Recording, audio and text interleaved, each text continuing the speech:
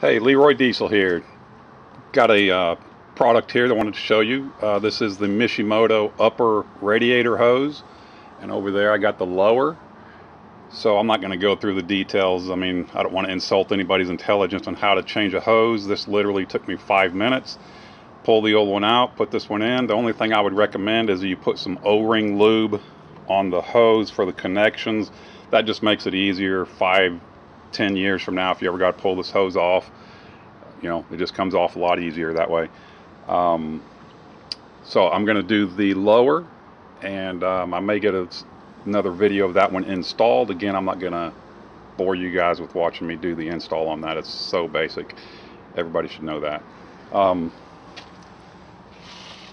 So there it is.